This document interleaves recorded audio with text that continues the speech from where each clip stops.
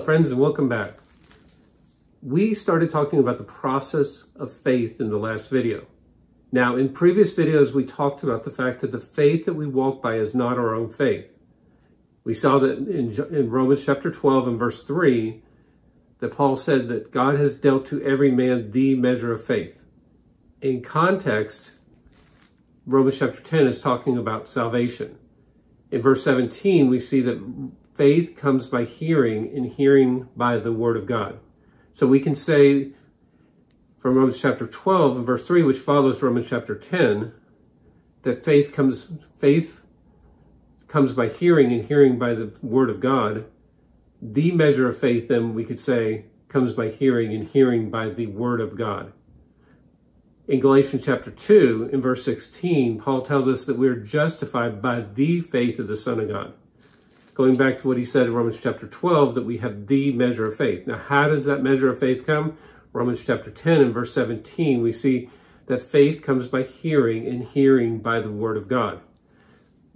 In Galatians chapter 2 and verse 20, we've seen in previous videos that Paul said that the life that we now live, we live by the faith of the Son of God. So we talk about walking by faith. When we talk about walking by faith and not walking by sight, we're talking about walking by the faith of the Son of God. This is not our faith.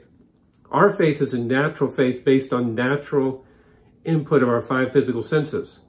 We receive a doctor's report. We can choose to have faith in what the doctor is telling us, or we can choose to look at a higher level of truth, which is the word of God, that tells us that he sent his word and healed our diseases. The faith of Jesus by which we walk comes from the word of God. And in John chapter 1, we're told that Jesus is the word made flesh. So in the last video, we were looking in Mark chapter 4, back at the parable of the sower.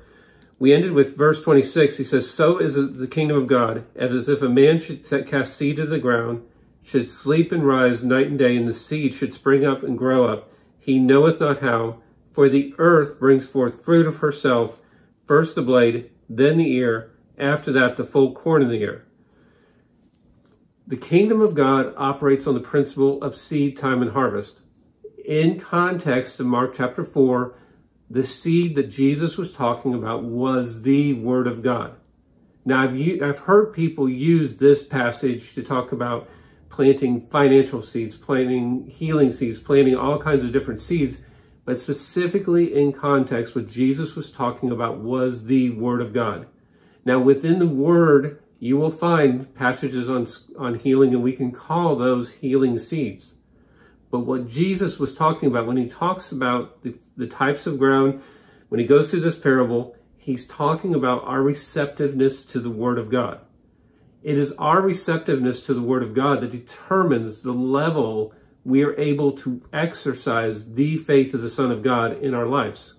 We walk by the faith of the Son of God. We walk by the faith of the Son of God, not by sight, not by the input of our five physical senses. And how does that faith work? Jesus said, it says, "So is the kingdom of God, as if a man should cast seed into the ground and should sleep and rise night and day, and the seed should spring and grow up." He doesn't know how. You do not need to know how this works. And that is one particular temptation that a lot of people fall into. They try to overanalyze this and try to figure out, if we do these 12 steps, if we do these 6 steps, we'll get bigger faith. But if you're walking by the faith of the Son of God, and you're walking by the measure of faith that God has apportioned to you, and we all have that same measure of faith, then how can you cause the faith of the Son of God to grow or not to grow? We are called to walk by faith and not by sight, not by the input of our five physical senses. And I know I keep saying that over and over, but this is something we need to get a hold of. Faith works by casting seed in the ground. The ground, we've said, is our soul. The soul is the ground, is the earth that Jesus is talking about here. When he talks about the stony ground, the thorns, earlier in this chapter, he's talking about 4 conditions of your soul. As you hear the word of God, the enemy comes to steal that word. The afflictions, the trials, the symptoms, the sicknesses, The things that come against us in this life are coming against us to steal the word that we have heard. Faith comes by hearing, and hearing by the word of God. Your position of focus determines your level of revelation. If you are focused on the word of God, you will see a harvest of revelation knowledge coming from that word. It may not happen today, it may not happen tomorrow, but if you continuously are planting the word of God into your soul, allowing that word to wash over you, as Paul says in Ephesians, the washing of the water of the word, if you take that word and allow it to infiltrate your soul, it will begin to develop a picture within you. And we talked about the process of faith in the previous video. I started talking about that. And one thing I said, and I'll put a graphic up here on the screen for you, but what the Lord has shown me is there's a process.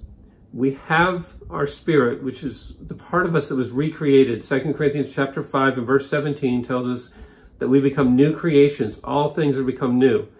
All things in the spirit become new. In 1 John 4:17, we see that as he is, so are we in this world. As Jesus is in the spirit, we are identical to him right now in this world. We are not becoming more holy. We're not becoming more righteous. We are identical to Jesus in the spirit. But our soul, which is our mind, will, intellect, and emotions, and our body is not changed at salvation. If you were tall when you got saved, you will still be tall after you get saved. If you were overweight, you will still be overweight. If you have brown hair when you got saved, you will still have brown hair. Your body is not yet redeemed. There is coming a time. Jesus is going to be returning soon for his church. And when he returns, your body will be glorified. But until that point, we live in a physical body. We have a soul.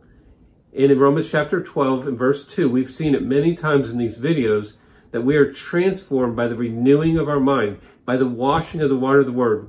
We are not allowing ourselves to be conformed to this world. We're not allowing ourselves to be pressed into the image of this world, but instead we're taking the word on a day-by-day basis, just as he instructed Joshua to do in Joshua chapter 1 and verse 8, to meditate upon the word day and night. We take that word, we meditate on it, we let it wash over our soul, we let it transform us into the image of God. We are recreated into his image. We are made new creations in Christ Jesus. But as our soul begins to develop in the word of God, we will start to see the life of God flow out. But there is a process. And this is what I'm putting up on the screen for you now, is God's word is the seed that comes down into your soul. We water that seed with prayer. And as we do that, as we're meditating on it, it starts feeding into our imagination. And if you notice here, in Mark 4:27, verse 28, it says, "For the earth brings forth fruit of herself, first the blade, then the ear, after that the full corn in the ear." The Lord has shown me, and I relate the imagination to the blade. First, the imagination. You take the word, you allow that word to begin painting the picture of the promises of God in your imagination. You begin to see yourself walking in healing. You begin to see yourself walking in prosperity. You begin to see yourself able to pay your bills. You begin to see yourself succeeding. As you meditate upon the word and allow the truth of the word to take hold within your soul, it begins to paint that new picture within you, and you begin to see yourself in your imagination. Then as you continue to do that, you continue to pray. You continue to water that seed. That imagination will give birth to vision. In the Old Testament, we read that without a vision, the people perish. Christians walk in this earth with no vision because they do not see themselves in their imagination. They're not able to frame their life in their imagination because they're not spending time in the Word of God. In verse 28, again, in Mark chapter 4, in verse 28, it says, "First the blade, then the ear." I like to think of the vision as the ear. First, the imagination, the blade. You start getting that fuzzy picture. You start getting in your imagination that picture of all that God, of you walking in the promises of God, of you walking in healing, of you walking without that disease. And that gives birth to a vision. Vision gives direction. Vision gives birth to hope. In Hebrews chapter 11, verse 1, we see that faith is the substance of things hoped for. Hope is the generator of faith. If you cannot hope for something, you will not be able to appropriate it by faith. But you will not hope for anything that you do not have a vision for. And you will not have a vision for anything that you cannot see in your imagination yourself acquiring. For example, people talk about walking by the power, seeing the manifestation of the Holy Spirit. They talk about, we want to see miracles. We want to see this and that. It's far easier to go hide ourselves in a closet and pray that God would raise up people to go out and walk in the power than to take responsibility to get in the Word, to pray and to spend time with the Holy Spirit until you begin to develop that picture of you laying hands on the sick, of you casting out demons, of you cleansing the lepers, of you raising the dead. Because if you cannot see yourself doing that in your imagination, you will have no vision for yourself to do that, and you will have no hope, and then therefore you will not be able to release the faith of the Son of God in that area. It all begins in our imaginations with painting a picture. Because what happens is, when we talked about walking by faith and not by sight, walking by the Word of God and not by the input of our five physical senses, this works in the natural realm just the way it works in the spiritual realm. We receive a doctor's report. The doctor talks about the symptoms. He talks about, this is a terminal situation. The doctor talks about it. We have those symptoms in our body. We have the pain. We hurt. It develops a picture in our mind, in our imagination of ourselves with that disease, with those symptoms. We start seeing ourselves as the sick and not the healed because we are looking at the doctor's report, because we are considering the symptoms in our physical body. We're meditating on that. It develops imagination, the blade. That imagination gives birth to vision, the ear. That vision gives birth to hope. What are we hoping for in that case? We are hoping for the sickness the doctor has talked about. We're hoping to continue walking in that disease, with that pain. Because now that it has got to the point of hope, we can no longer appropriate the Word of God. But it is not hopeless for us, because the process works the same whether it's for the kingdom of God or whether it's for the natural realm. So if we have a picture in our soul of ourselves being the sick, we can change that picture. We can develop a different picture just in the same manner we developed the first picture. So we can change the picture, and that is the beauty of grace. One thing we looked at Thomas, is the account of Thomas in previous videos. Thomas heard the other disciples talk about Jesus appearing to them. Jesus breathed on them to receive you the Holy Ghost. I believe at that moment they were born again. They received the Holy Spirit. They came back with great joy. The first person they talked to, that they shared the account of what had happened to them, was Thomas. He heard it. He had seen Jesus on the cross. He had seen Jesus give up the ghost. He had seen the soldiers take the spear and put it up and saw the blood and the water drain out of Jesus' body. He had seen them take the body of Jesus off the cross. He had seen them roll the stone and seal the grave. He had seen all these things, and he had a picture within his soul, within his imagination. He had framed his belief with the death of Jesus. It was not easy for him, therefore, to accept what the other disciples had said. They had a different picture because they had experienced the resurrected Jesus. He had not. If the tables were turned, we have to wonder, would Peter have reacted the same way as Thomas did? If he had not been there when Jesus appeared and breathed on them, would John have reacted that way? We'll never know.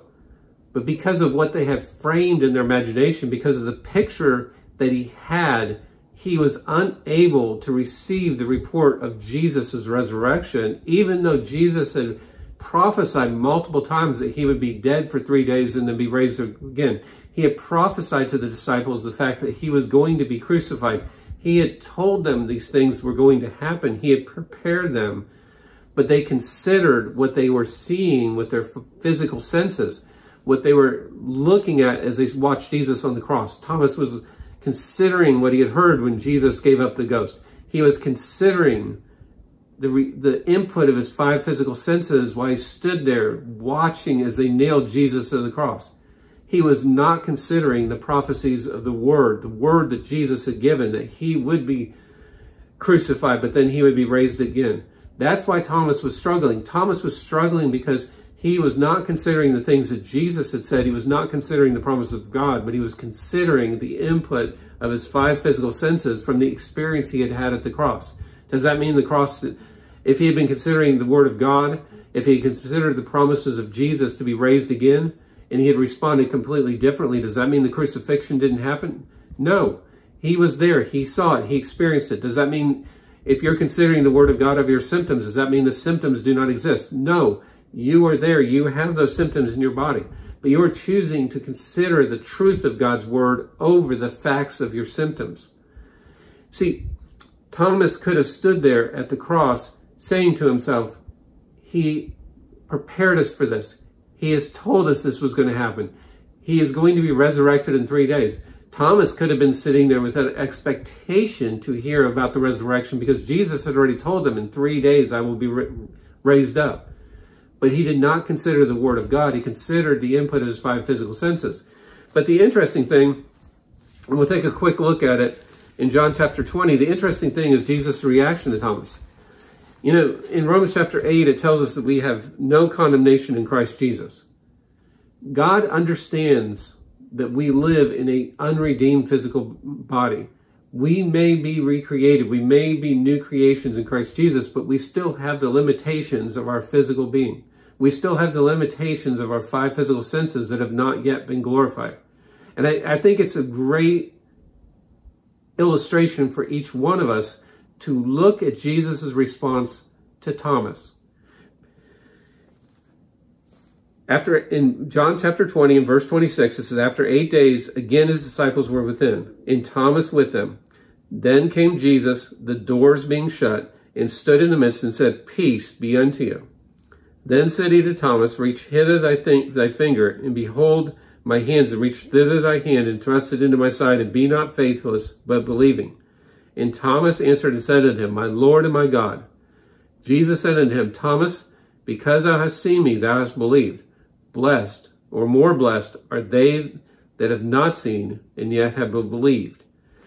The one thing that's interesting to me in looking at this is we're talking about the process of faith. God understands that we have limitations. He understands that we have our 5 physical senses speaking things contrary to the word of God.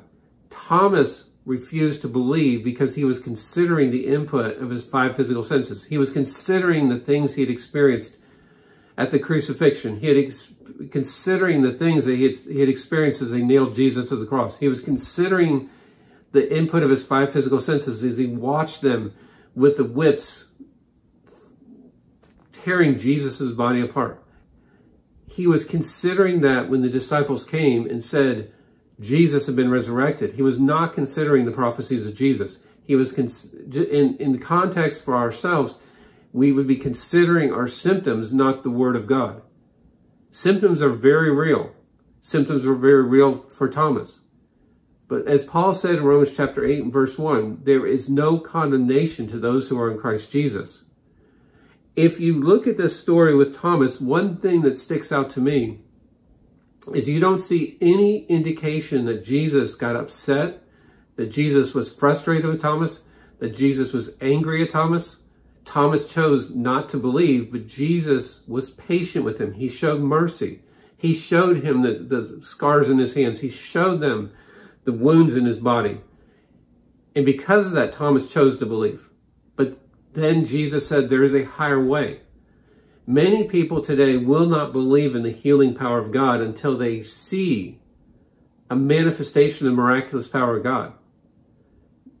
God in his mercy pours out his miracles, his signs and wonders, his power, because he knows the limitations of our flesh. In Psalm chapter 78, he said that he remembers that we are just but flesh and blood. We are just a puff of vapor, is what it says in Psalm 78.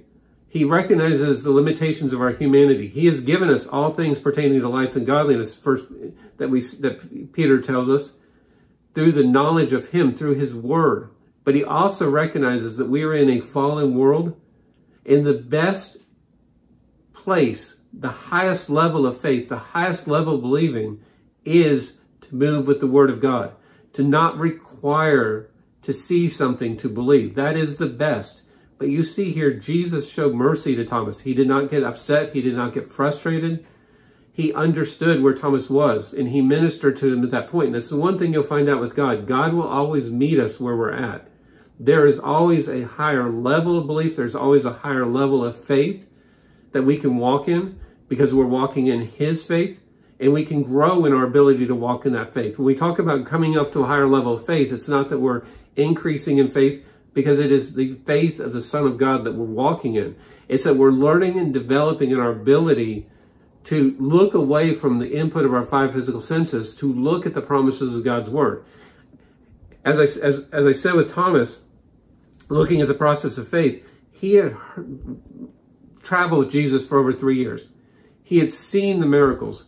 He had seen Lazarus come forth from the grave. He was there when the water was turned into wine.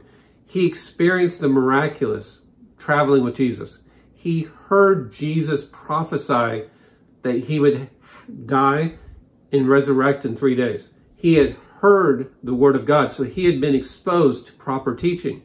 In Matthew 10, we can see where Jesus sent the disciples out. They came back with reports of miraculous flowing through them. Thomas was one of those. He had experienced the miraculous.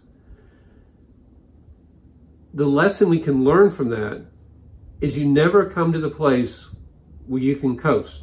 We have to keep considering the Word. We have to keep looking at the Word. And that's why in Joshua chapter 1 and verse 8, God told Joshua, the key to success is meditate on the Word day and night.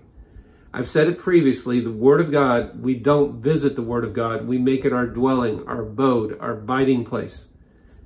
I believe that's where Thomas found his shortfall, because he walked in the miraculous. He had traveled with Jesus. He'd experienced the power of God. But then at the crucifixion, he reached his limit. Why? Because he was not keeping the promises of Jesus in mind when Jesus had prophesied that he would be, that he would die.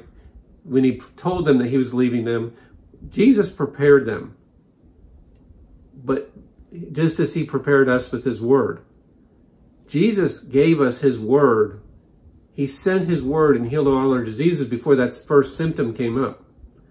Symptoms grow and increase in our body because when those symptoms come, we react just as Thomas, and we look at the symptom and start considering the symptom instead of looking to the Word and considering the promises of God.